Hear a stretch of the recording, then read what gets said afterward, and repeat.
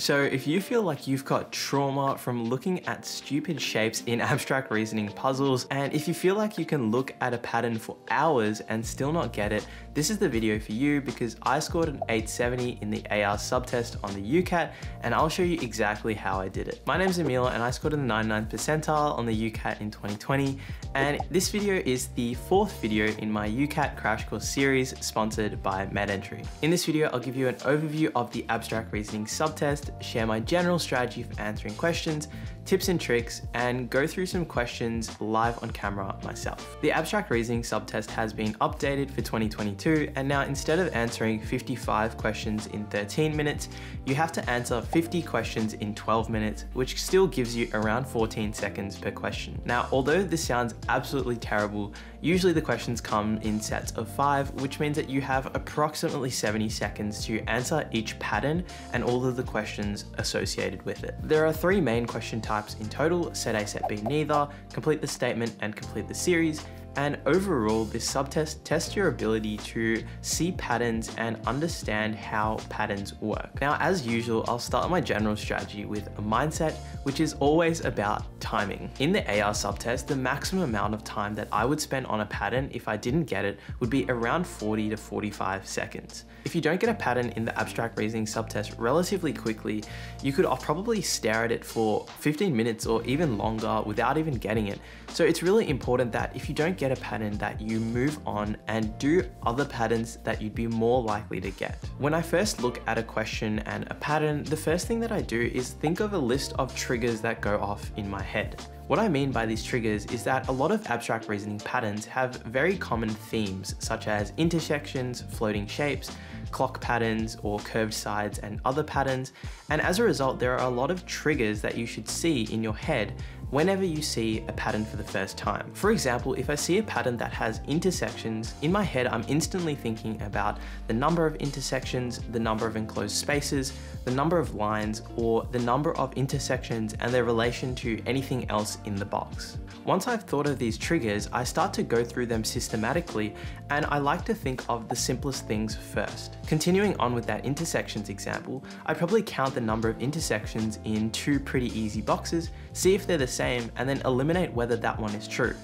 After that, I move on to the next simplest thing, which would be maybe the number of lines. Keep in mind that the simplest things are most likely to be the pattern in the vast majority of cases, and therefore you want to pick them up with a high degree of accuracy and relatively quickly as well. The next thing that I do is, if I don't get the pattern in 30 to 40 seconds, I'll flag the entire set of questions and just move on as quickly as possible. And this links back to the mindset of timing that I thought about before, and you really don't want to waste time on questions that you might not have gotten even if you had an hour to do them. When I'm looking for patterns, I'll only look for concrete rules. What this means is that a pattern must appear in every single box for it to be a pattern, and if it doesn't appear in one box, that means that it cannot be the pattern for the set. As the final step of my process, if I find a pattern relatively easily, what I'll do then is I'll look again for a secondary pattern, which might be something that adds a few extra qualifying features to the pattern. For example, with the intersections example I was going before, the first pattern, the primary pattern, might be that there are 2 intersections in every box. However, there might also be a secondary pattern, which is that there is at least 1 triangle in every box as well. I usually won't spend too long looking for a secondary pattern because by that time I might have already spent 20 to 30 seconds. So once I'm satisfied with the pattern that I'm found, then I'll look through the answers really quickly, mark them all, and move on to the next question. Now, starting with my tips and tricks for the subtest, my first tip is to separate questions in review when you do them in practice. When you do abstract reasoning questions, you'll often probably find that you're getting them wrong, and if you don't, you probably don't need to watch this video.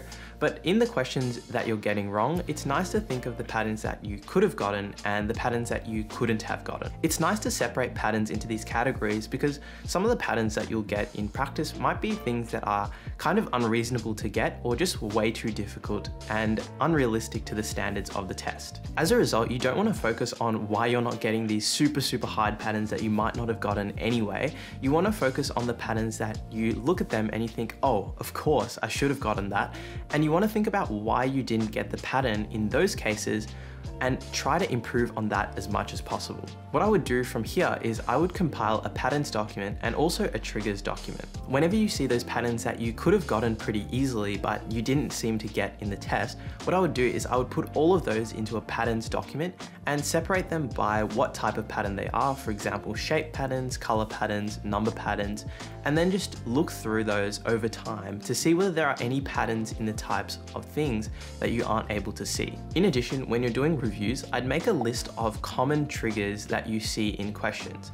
So for example, this would be intersections, floating shape, colors, circles arranged in a 3x3 arrangement, things like that that often come up in questions. This can be really helpful because over time it gives you an idea of what it is that you might have a weakness in seeing, and it also helps you refine that skill of getting the idea of what the pattern is straight away when you see it. This links into the third tip, which is to familiarize yourself with common patterns and to look through them systematically. There are in general 3 common mnemonics that people tend to use, scans, casinos, and carts. And you should get yourself somewhat familiar with these mnemonics so that you can use them if you're ever in doubt with a certain question. My fourth tip is to always focus on the simpler boxes within the questions. More often than not, it's much easier to see a pattern in its simplest elements rather than in the ones that are most difficult. In all set A, set B, neither questions, the pattern has to be present in every single box. So what that means is in the box with the least elements, the pattern will be easier to see than in a box that has tons of elements and possibly tons of patterns. My final tip is to focus on the different techniques for each of the question types. The general strategy I've talked about so far in this video is mostly for those set A, set B, neither questions. However, the other questions like complete the series and complete the statement tend to have a slightly different way in which you approach the questions, which I'll go through when I'm doing questions live. However, I'd highly recommend getting used to the strategy required for each of those questions, because then you can get really familiar with them and be able to answer them quickly and go through the motions of answering them as easily and efficiently as possible. Often you'll find that once you get the strategy down, it's pretty easy to get those questions almost 100% of the time right, and with a high degree of speed and efficiency as well. Before I move on to doing each of those question types live, I'd like to thank Mnemonics for sponsoring this series. Mnemonics is the UCAT preparation platform that I used when I was preparing for the test, and I find that they have questions that are most similar to the actual test. They've just launched their new LMS platform, and I personally think it looks amazing, and it has skills trainers and interactive curriculum, thousands of practice questions, and over 20 mock exams for you to use to practice. So sign up using the link in the description box down below to get 15% off their online or platinum subscriptions. Okay, so I've pulled up Mnemonics Abstract Reasoning question bank here, and the first question type that we'll go over will be the set A, set B, neither questions. With these questions, the first thing that I think of is immediately when I look at the pattern, I want to think of a list of triggers that go off in my head. So in this question, I see these crosses, and I see these circles, and I see that there's different colored circles and the crosses in different locations. I see that in most of the boxes, there are some spaces. So immediately I'm thinking position, number of crosses to the number of circles, perhaps some relation between the number of black circles, and then something to do with maybe the arrangement of the circles in comparison to the crosses. So what I'll look at then is, since I'm looking at the pattern and I thought of that, what I'll look at is perhaps the position of the crosses. So I see, looking at the easiest 2 boxes, probably these 2, I'll see that there's crosses in these corners. And then I'll see with these ones that there's crosses in the diagonal corners as well. And then I'll just look in every box to see if there's crosses in every corner diagonally. So in most of the boxes, there seem to be crosses diagonally. And then what I'll look at is to see is, okay, are there a set of secondary patterns that might be true in this situation? So I also see that here there are 3 in a diagonal row here and 3 in a diagonal, 3 in a rows here. But then I don't really see much of a pattern coming up between the circles and any of the crosses here as well. So then I might think, okay, the pattern might just be that there is a cross in diagonal corners in set A. Then looking at set B, I'll see that, okay, for the most part, there are crosses over the horizontal sides. So there's cross here, cross here, cross here, cross here, cross here, cross here, and there's a cross here and a cross here. And there don't seem to be any other patterns that I can see. So in the test, what I'll do is once I got that pattern, I'll just click it all and move on. For now though, that's also what we'll do because I'm not sure about whether there are any secondary patterns, but we might be able to see that in the answer. So looking at this test shape, we'll see that it's probably in the corners here. So this is probably going to be set B. Here, there's no crosses in any of the corners, so neither. Again, same thing, neither. Here, it's in the corners, so it's set A.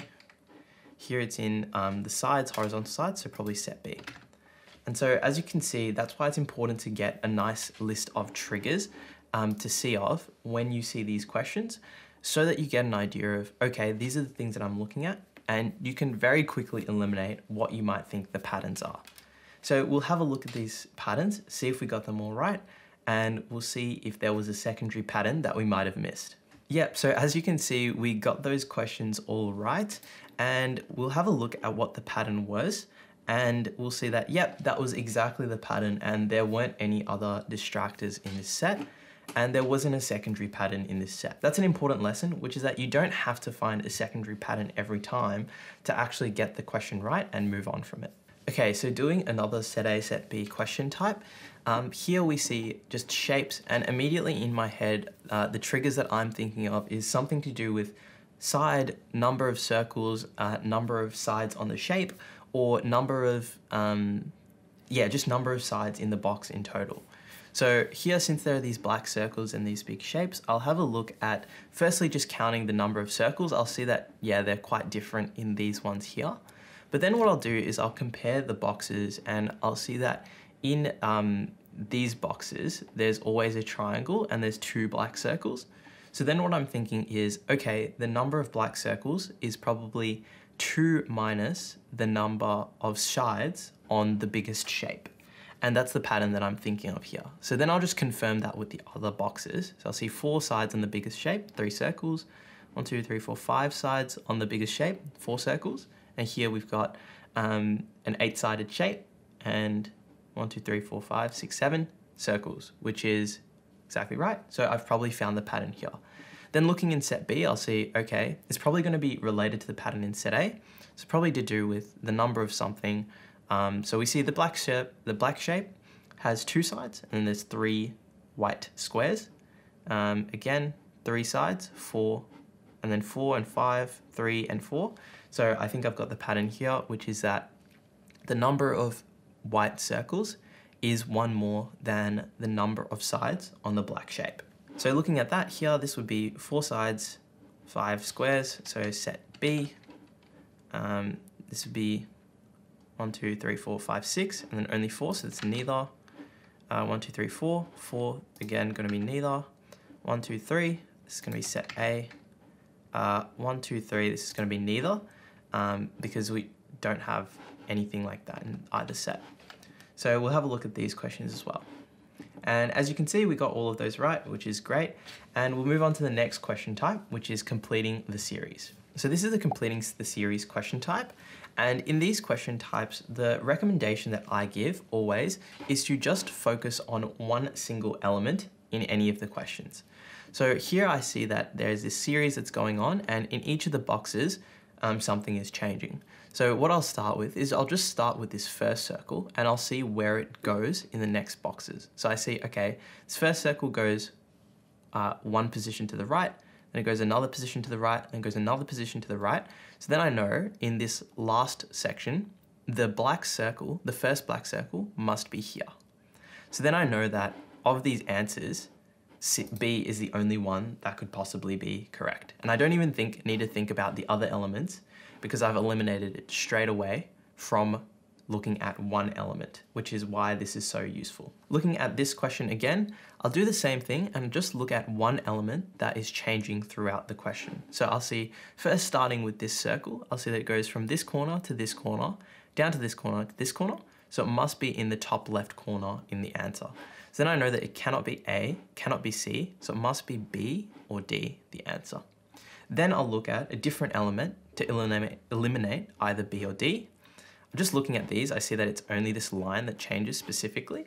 So I'll look at where the big line goes. So it goes bottom right, bottom left, top right. So it must be bottom right, answer must be B. So here it's easy to see that when you're looking at individual elements in these completing the series questions, it's actually pretty easy to get the answer almost 100% of the time. Just looking at those two questions, we can see that we got them right, which is really good to see. Now moving on to the last question type in the AR subtest. This is the complete the statement type questions. So in this question type, I recommend having the same idea and just looking at individual elements and seeing what happens to them.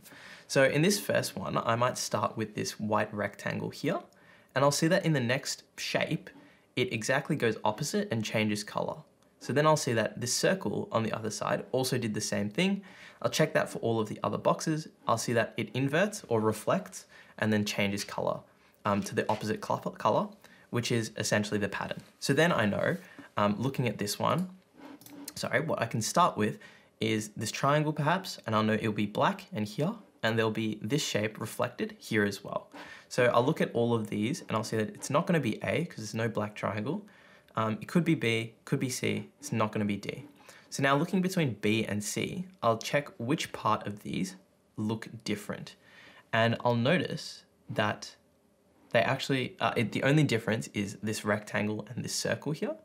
And we'll see that there's no rectangle in this one here, so it must be B. So in this second question, I'm again looking at elements individually. I see that this top triangle has essentially moved down into the bottom triangle in this one. So therefore I know that with this one, this top circle must move down into this circle in the next following question. So that will probably give me B, which is the answer to this question. Checking my answer to those two questions makes me see that we got them both right, which is excellent. And hopefully you can see that the complete the statement and the complete the series questions are actually quite manageable when you just focus on one element and check where it goes in the next one and the next one and the next one, and then use that to eliminate your answer options. I hope seeing me answer those questions was useful, and if you enjoyed the video, make sure to like and subscribe, and maybe check out this video where I go through the QR subtest and this playlist for all of my UCAT videos.